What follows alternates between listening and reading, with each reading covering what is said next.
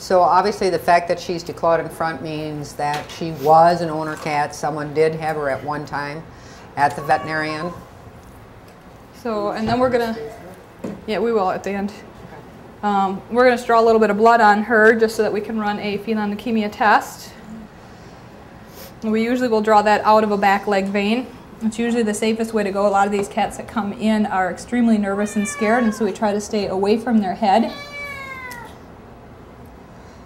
And you'll notice that, again, there has to be some restraint in this process. This is a fairly delicate process to hit a vein and to draw that blood. And personally, I think our staff is fantastic as far as how they do this and the fact that they're able to do this. So in order to do this feline leukemia test, we need 3 drops of blood, and then we put 4 drops of our conjugate in there to run the test. And then we have an IDEX SNAP test, and this is actually a combo test. It will test for feline leukemia or FIV. What is feline leukemia, Gretchen? It's a virus that they get that affects their immune system that makes it so they can't get over any type of sickness that they have. A lot of times they will, they can live with it for their entire life, but majority of the time they'll get sick within a year or 2 of having it, and okay. It is not treatable. It is fatal for them. Okay, so it is a fatal disease. But Same thing with FIV. It's a progressive disease.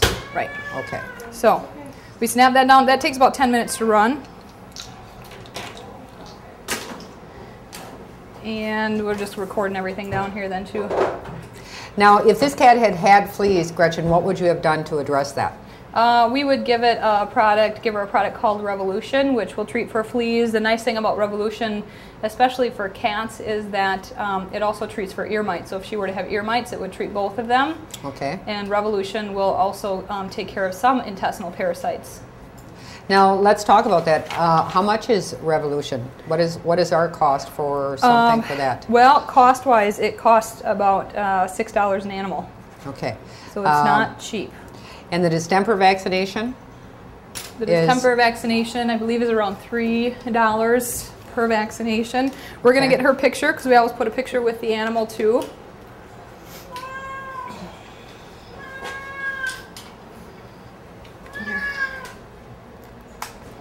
This is not as easy as it looks. A lot of times they're not as cooperative as this kitty is. So that was obviously one of the easier ones. I think it's important to note the cost that goes into every single animal that comes in here. This is for every single cat that comes through our door. They're going to get this. This is what, this is something that is just, and again, if you're doing 1,200 animals, I've got 2 staff people. We're investing money into the vaccine, into the feline leukemia test, which, let's talk about that. What's the cost on that? Feline leukemia test, actually, IDEX just raised their prices, and we're paying almost $13 per test for a cat. Okay. So right now we're just gonna shave her belly to see if we see a scar that she could possibly be spayed. Okay.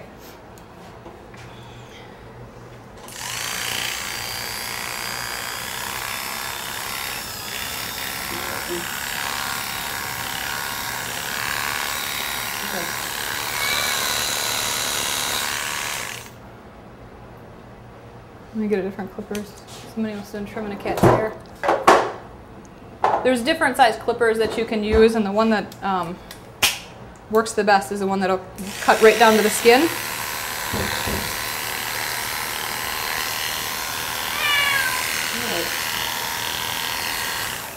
All right, and we'll show you this, but she does have what looks like a scar, and a lot of times alcohol, you can see it a little bit better. But she has got a scar that goes right along here. This is not a guarantee that this cat is spayed. This is a guarantee that this cat has had some sort of abdominal surgery. The fact that she's declawed, chances are she probably is spayed, but we can't make that guarantee. Right. But we do mark that on the paperwork to say that that cat does have a spay scar. When the animal does get adopted, the vet can make that determination if they would like to open that animal up to make sure that she's spayed, or if they'd like to wait to see if she goes into heat. Sure. And obviously, no one wants to do any unnecessary surgery on an animal, so that is something that likely the veterinarian would encourage the owner to wait to see if the animal goes into a heat cycle. And as Gretchen said, it's highly unlikely that, you know, she is not spayed because she is front declawed, because usually that kind of goes hand in hand a lot of times. Okay, now is there something else that we need to do? The last thing that we're going to do, she's finished with everything that we need to do with her, but then we will, we have to put this paperwork through our computer system and write her up on our update calendar to make sure that if she's still here in 3 weeks, we do a distemper. 10 days from now, we would do a second deworming on her. And then we'll also check our loss reports to see if there's anybody that's missing this kitty. Okay. Now, let's talk about the process of going up for adoption. So obviously we have to hold a kitty how long? They have to be held as strays for 7 days before we can put them up for adoption to give the owner a chance to claim their cat.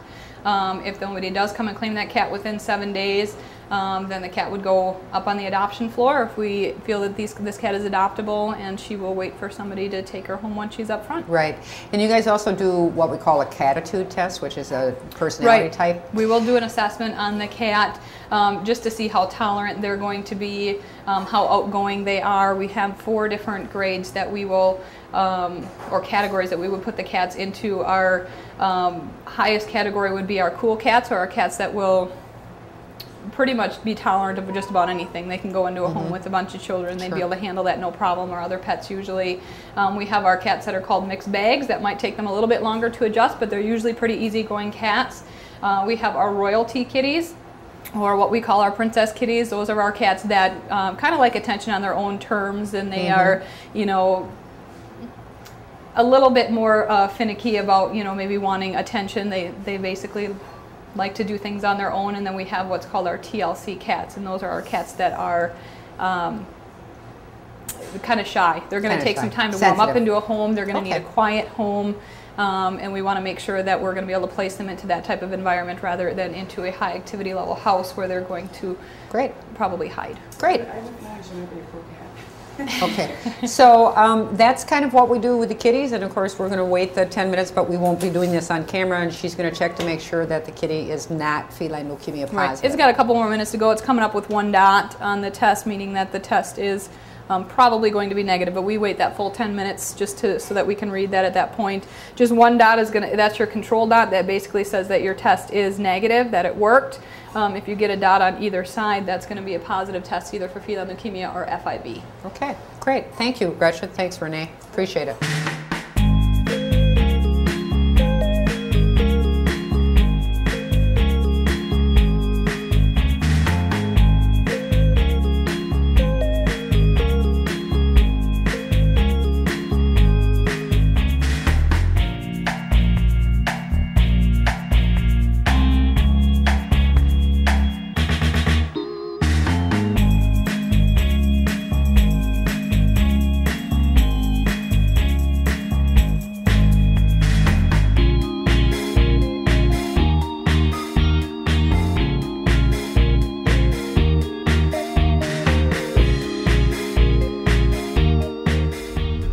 Thank you for joining us today. I hope that you had an exciting time learning about the journey that animals take through the Humane Society on their way to their new home, and hope to talk to you soon again. And until that time, happy tales to you.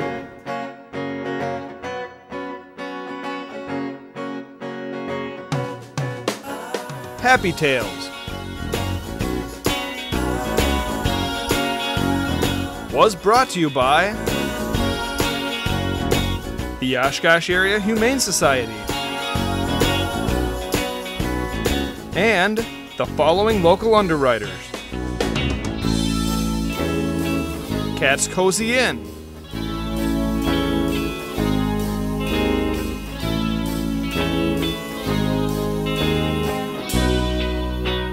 Poop Patrol,